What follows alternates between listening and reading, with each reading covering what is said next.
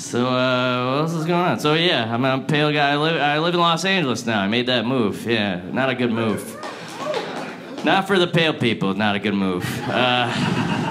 First couple weeks, even my friends were like, hey, you need to get that taken care of. I'm like, what? They're like, your face.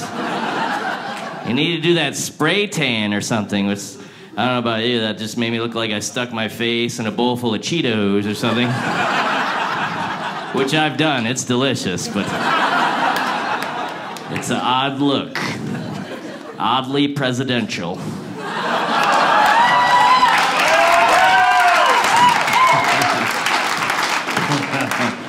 Did that let some stress out of the room? I don't know if that's what is holding us back. That's one thing we can agree on. He's got a weird orange face.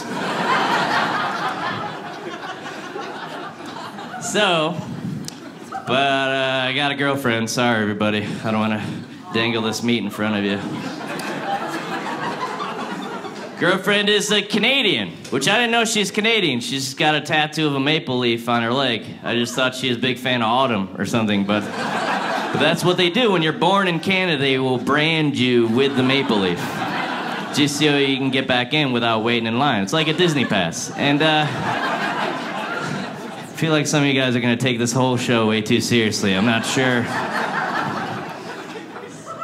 But she's half black, she's half Scottish, and she's Canadian, which is great, but it makes me feel like I bring nothing to the table, you know? I'm like old-fashioned white guy, like not even of this century, you know? Like it's not cool to look like me in 2017. I'm aware of that. You don't have to worry about hurting my feelings. I know that I look like somebody from the past coming to give you a message about the future. It's okay. But Drew Carey Jr. in 2017, not a good look. Drew Carey doesn't even look like this anymore. He changed it up.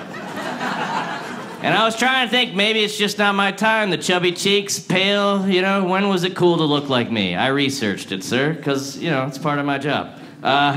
So I went back, not the 20s, not the 30s. You gotta go back. Last time it was cool to look like me, I pinpointed it, was Europe in the 1600s, yeah. I missed my prime time window to be cool by about 400 years. And that's just because the bar was very, very low, you know? Everyone had bubonic plague and scurvy and typhoid. You had chubby cheeks back then, it was impressive to women, you know? Oh, I bet that guy's a king, he's got a castle, he can afford meat. But now looking like this, 2017, just sad white guy, you know? I'm allergic to hypoallergenic shampoo. That's how bad the earth wants to get rid of me. Subscribe to Dry Bar Comedy for even more of the world's largest collection of clean comedy.